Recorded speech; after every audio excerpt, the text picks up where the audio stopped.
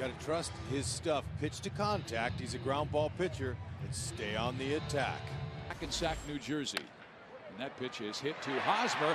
Bounces to Getz. They throw it to Mazzaro and get the out. Well, it's a very traditional 3-4-1 play. Hosmer has it for the double play. They got you 6 runs. Nice. Well, Rex, if those 3 pitches are any indication, he threw them exactly where he wanted to. Got him.